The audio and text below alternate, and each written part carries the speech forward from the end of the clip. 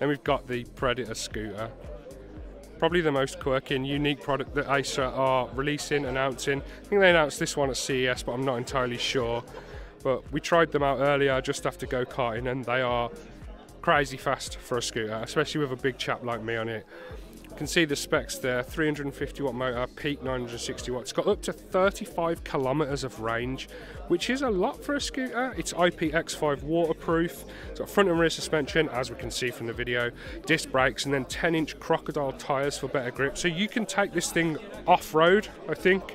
I may be wrong, but I think the reported price on these scooters is around £1,300. So would you spend that much on an electric scooter?